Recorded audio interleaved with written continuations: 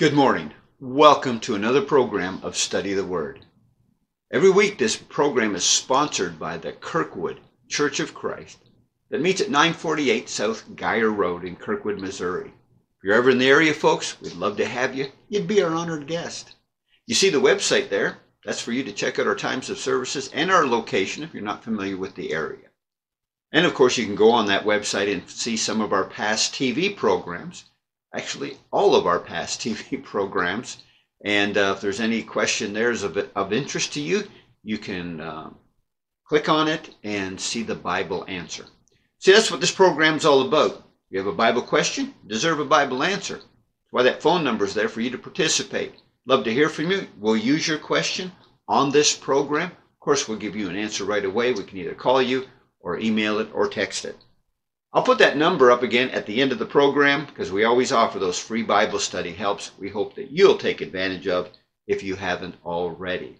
So grateful for our regular viewers. We're thankful for your kind comments. We hear from you guys all the time, and we truly appreciate that as we continue to teach the Word of God.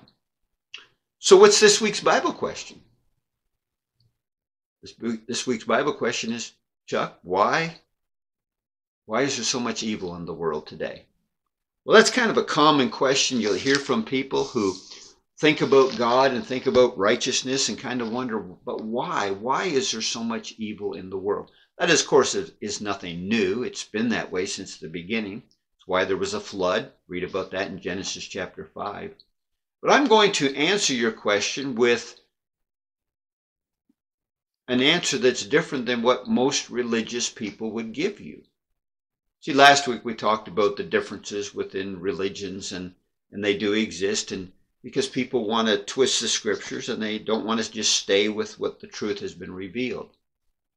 Now, I'm going to tell you what's not the answer why there's so much evil in the world today. The answer is not because of Adam and Eve. You would say, well, Chuck, it is because of Adam and Eve. After all, they sinned, and the reason we sin today is because of Adam and Eve. That could not be any further from the truth. And you got to stay with me on this one because we're going to do some serious studying today to learn why there's so much evil in the world today.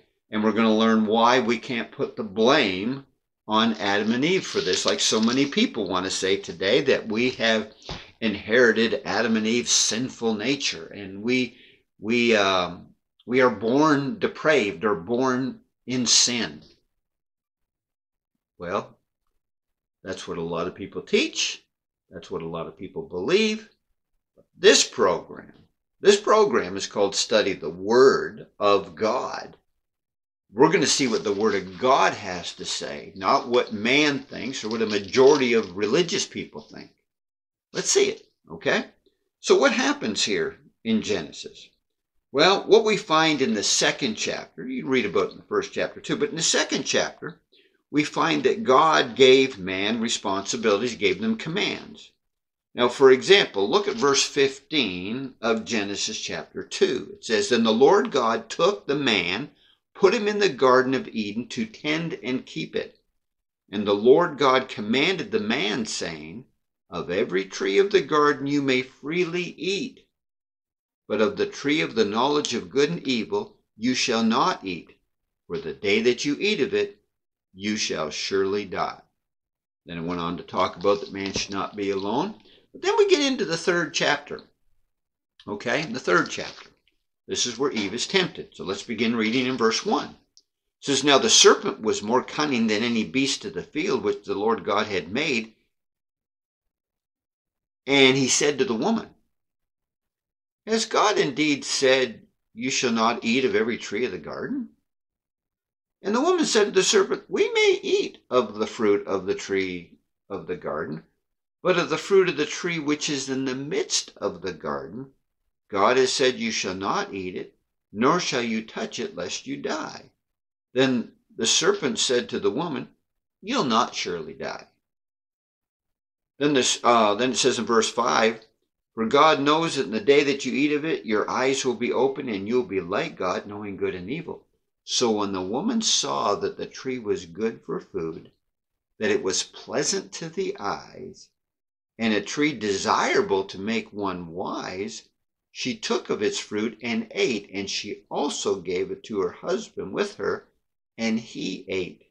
Then the eyes of both of them were opened, and they knew that they were naked, and they sewed fig leaves together and made themselves coverings. So let's just stop there. That's sufficient for now. Well, there's a little bit more I want to read at the end of this chapter of Genesis 3 in just a few moments. But what do we know so far? Because a lot of people want to put the blame for all the evil that is in the world today. We're going to blame Adam and Eve for it.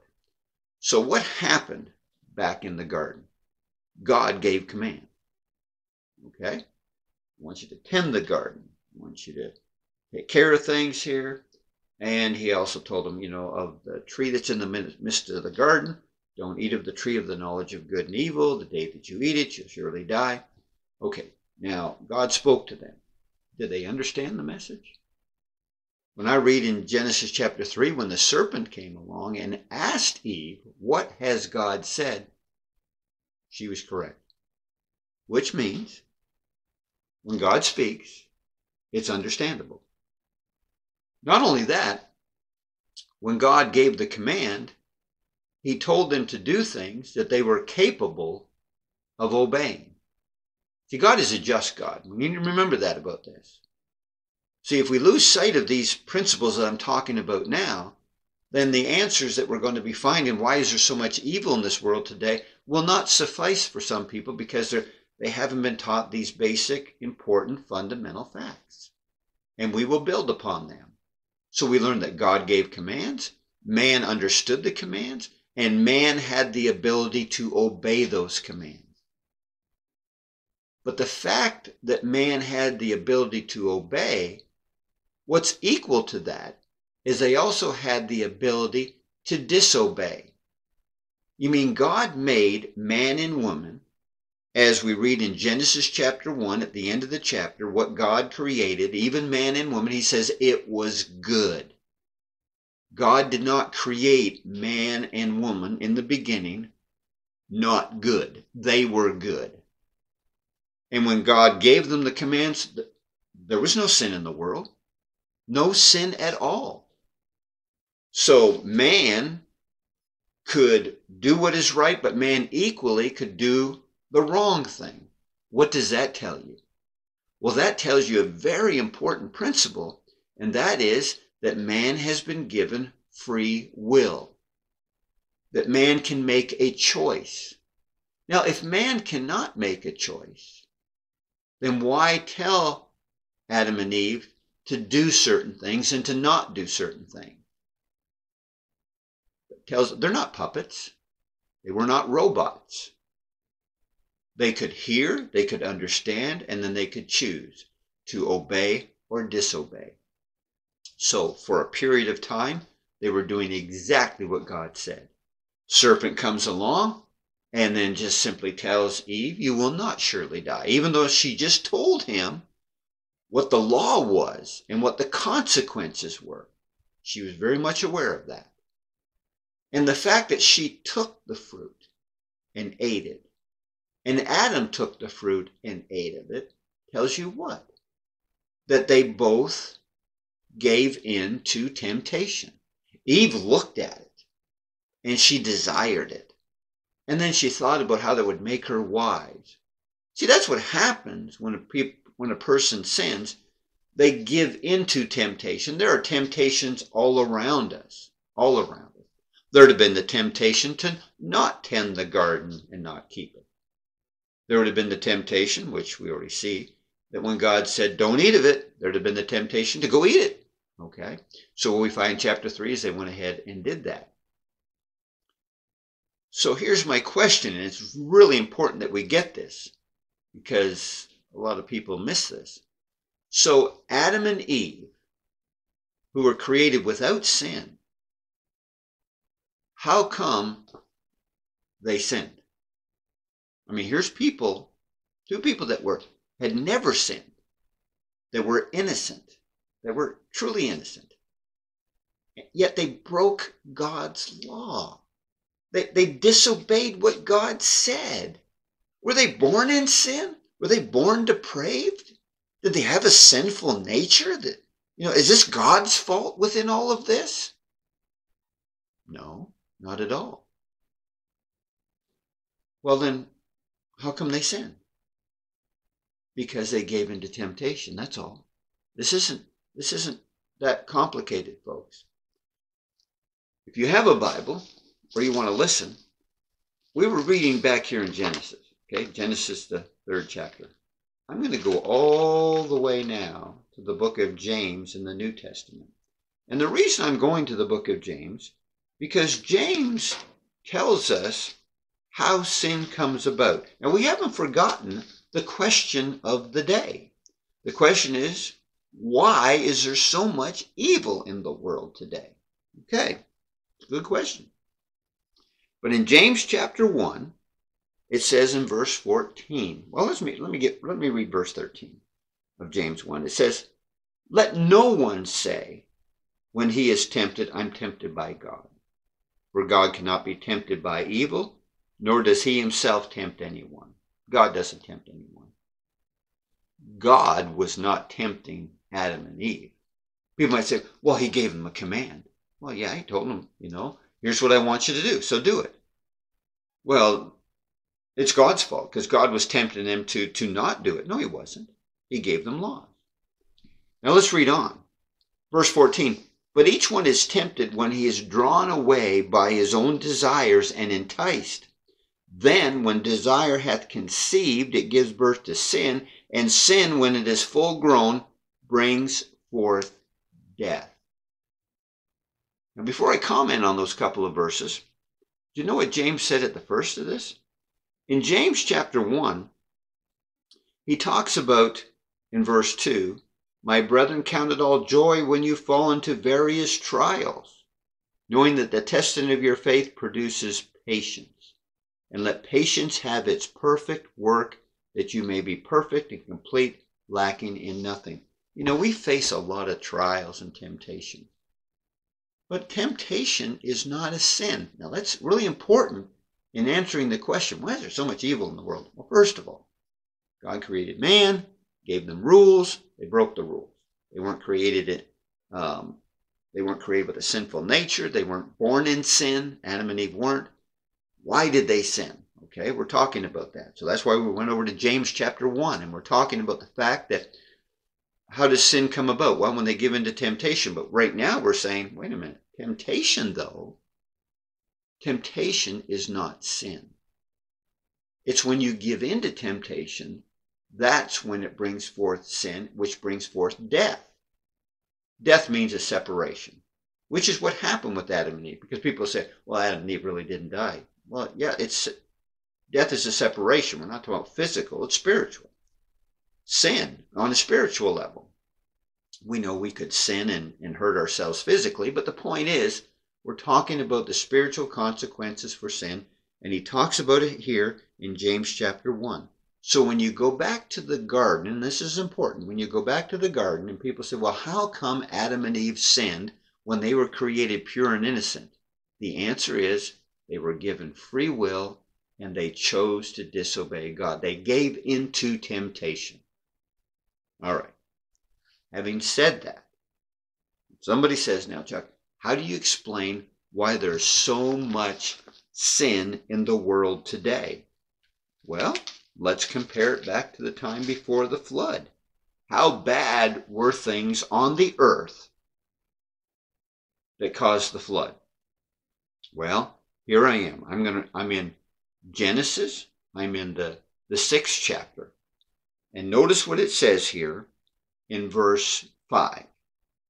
It says, "Then the Lord saw that the wickedness of man was great in the earth, and that every intent of the thoughts of his heart was only evil continually." Now notice verse 6. "And the Lord was sorry that he even made man on the earth, and he was grieved in his heart." Well, God, why would you be grieved if you made man with a sinful nature? Why would you blame them if it was actually Adam and Eve's fault? Well, it wasn't Adam and Eve's fault because, the part that I want us to remember, back in Genesis chapter 3, remember when Adam and Eve sinned? Do you know what happened when God confronted them? He told them, well, let's see, let's check out the conversation between God and Adam and Eve. It said in verse 8, and I'm back in Genesis chapter 3, it says, and they heard the sound of the Lord God walking in the garden in the cool of the day, and Adam and his wife hid themselves from the presence of the Lord God among the trees of the garden. And the Lord God called to Adam and said to him, where are you? He said, I heard your voice in the garden. I was afraid because I was naked and I hid myself. He said, who told you that you were naked? Have you eaten from the tree which I commanded you that you should not eat? Then the man said, well, the woman that you gave to me, she gave me of the tree and I ate it. And the Lord God said to the woman, what is this that you have done? And the woman said, the serpent deceived me. See what's happening here? Things haven't changed. It's her fault. It's his fault. Blaming somebody else. Always blaming somebody else. So, having said that, what was going on in the world? Well, we were over in Genesis chapter 6. Remember, it said that the Lord was sorry that he even made man on the earth, and he was grieved in his heart. Well, God, you made him. Yes, God made man, but he made man with the ability to do the right thing, but he gave man free will. Okay? Now look what happened. In verse 7 it said, so the Lord said, I will destroy man whom I have created from the face of the earth, both man and beast, creeping thing, and birds of the air, for I am sorry that I have made them. Notice it says here, but Noah found grace in the eyes of the Lord. Amongst all that evil, there was a good man. So when somebody says, Chuck, why is there so much evil in the world today? Well, we're answering that, but I also want you to understand something. Everybody is not. But yes, there is a lot of evil in this world. There's no question. There's a lot of people doing things that are ungodly, but that's nothing new, folks. Now, the person is asking the question as to, but why? Well, the why is easy.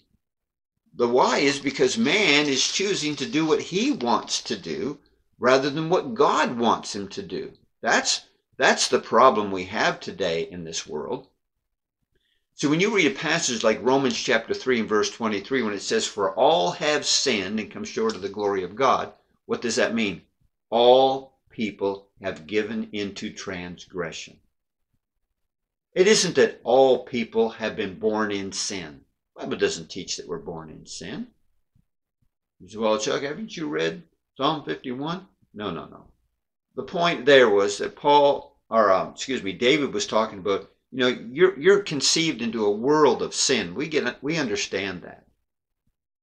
But we also understand the fact that from Ezekiel chapter 18 and in verse 20, it says, the son shall not bear the iniquity of the father, nor the father bear the iniquity of the son. So you can go right back.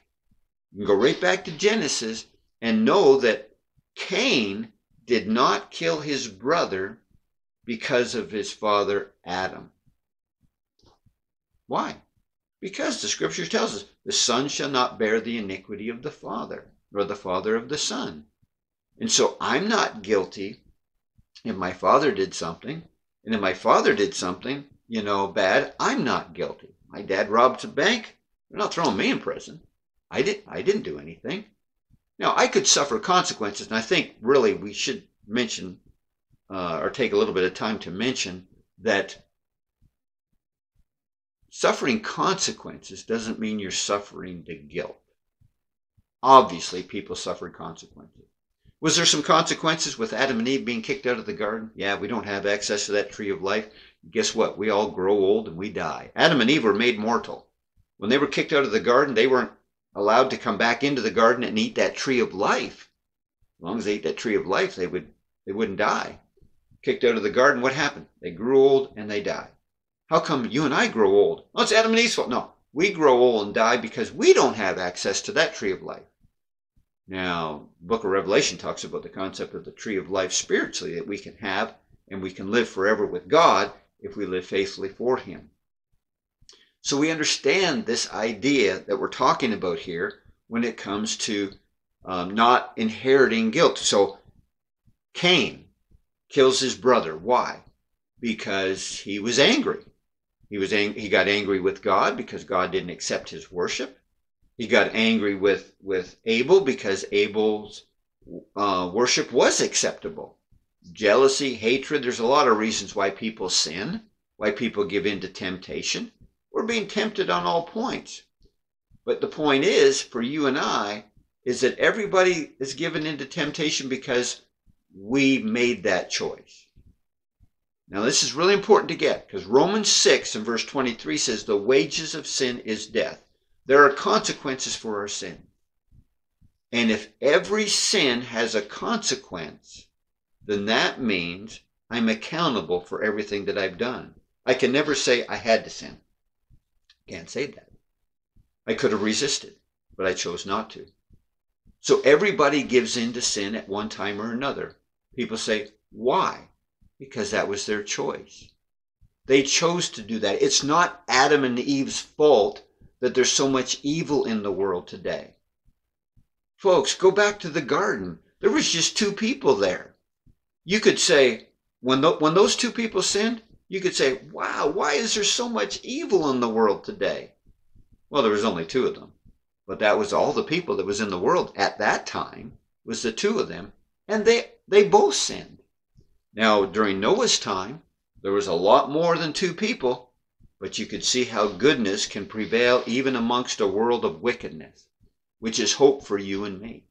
Because even though there's a lot of evil in the world today, you and I do not have to be. Well, wait a minute, Chuck, you said we all sin. Yes, but this is why we can have hope by recognizing the fact and admitting to the fact that we have been guilty of our transgressions, and we're not blaming our parents or those parents or all the way back to Adam and Eve. We've owned up to the fact that we have given into sin and we need forgiveness, and ultimately it's because of Jesus Christ we can have it. It's another lesson, but we're answering the question, why is there so much evil in the world today? It's because man chooses to do what he wants to do. What's in the world? 1 John chapter 2, 15 and 16 tells us of what's in the world. It tells us don't love the world. What's in the world? The lust of the flesh, the lust of the eye, and the pride of life. Every transgression you could ever think of comes under one of those three categories. And people are doing what they want to do. Now, there's a lot of people out there who have sinned, who don't sin as bad as other people, so to speak. Because, you know, we have a tendency to think in big sins and little sins. I've never murdered anybody or whatever. But the fact of the matter, we've all either said something wrong, done something wrong, thought something wrong, didn't do something that we should have done. It is easy to sin. But the reason why there's punishment is because we're accountable. It's always our fault when we sin. But we are thankful that we have a God that can forgive us. He's put in place a way for us to have forgiveness of sin, that we can become Christians. And as we live in this world, there are times when we do stumble from time to time, but we can get forgiveness. And that's what we're talking about, his grace and his mercy. And you and I need to recognize that. That's why we need to come to the Lord. Yes, the majority of this world is going to remain evil, just like in Noah's time. It was Jesus himself that said there's a narrow road that leads to life, and few there be that find it, in Matthew 7. But he said there's a broad road that leads to destruction, and there are many going down that road. It's the same that happened back in Genesis chapter 6 is what's going to happen at the end of time. The majority of the people of this world will choose to do what they want to do. They gave into temptation. Oh, they may have stopped doing some of the evils they did when they were younger, when they were sowing their wild oats, so to speak. But the point is, doing a lot of good things never cover up for the wrong that we've done. We need our sins remitted. We need to come to Jesus. And that's one of the reasons why we offer the 6-lesson home Bible study course, folks, because it deals with how do we get covered by the blood. But it starts out with fundamentals about the Bible. And what's really interesting is lesson number 2 in the 6-lesson course deals exactly with what we talked about today. And you can read all the verses that are in that lesson about the origin of sin and are we born in sin. And you can have, if you didn't take notes today, you'll have a copy of it. And so these lessons really get to the heart of the issue of things that we need to know, and they provide answers for questions that we maybe not even thought of. Like, oh yeah, okay. And we learn. And we want you to become familiar with the scriptures. Get your Bibles open at home, and we'll be glad to send this lesson to you. And when you're finished with it, put it in the envelope, send it back, and we'll check it over just to make sure you have things right. Because sometimes what happens with these courses is that people neglect to read the verses, and they will answer according to the way they've been taught, rather than just staying with the Word of God. If you stay with the Scriptures, you're going to be fine. And so, once you're finished with it, we check it over and we return it to you so you can hold on to it for future reference along with your next lesson. So we'll be glad to mail that first lesson out to you. Leave your name and your address. I love the fact that many of our viewers, when they leave it on voicemail, they go ahead and they spell their names. And if it's a street that's not easy to remember or to pronounce, they go ahead and they spell that out too. And so we appreciate that, and we hope that you'll enroll in that free Bible course, or if you would like a face-to-face Bible study, that can be arranged too. We can do that at the church building at your home. And if you're a lady, I'll bring my wife with me or some others, make you feel comfortable. We have some classes where some men meet at the church building. Some ladies meet at the church building at a different day. If you'd like to join those classes, just let me know, and we'll let you know what time we meet there. We just study for an hour, and then everyone goes back home. And so if you'd like to engage in those small study groups, please let us know. And we'll be glad to welcome you into those studies. If you'd like to be put on the mailing list for our weekly bulletin, please let us know with that too. A lot of people are just doing that. They're saying, Chuck, send me the course and go ahead and put my name on the mailing list for the weekly bulletin. And they request those free 2 pamphlets. I'm putting a lot of those pamphlets in the Bible course that we mail out. The 40 things that people think in the Bible but are not, and the 30 things that are in the Bible that people say it's not, but they really are. And so if you would like those 2 pamphlets, request them. And again, there's no charge for any of those things. Folks, this has been brought to you by the Kirkwood Church of Christ. It meets at 948 South Geyer Road right there in Kirkwood. Please come, check us out. Come by and visit with us. And we'd like to meet you face to face. We thank you for watching this program. Tell others about it, because you know what we do every week. We deal with a Bible question. If you have one, let us know. And we'll be back here next week at the same time. And we will deal with a Bible question that's on the minds of other people. And chances are it's on your mind too. So join us in our studies. And like I say, please come and be with us if you ever get a chance to be in the Kirkwood area. Thank you, and have yourselves a great day.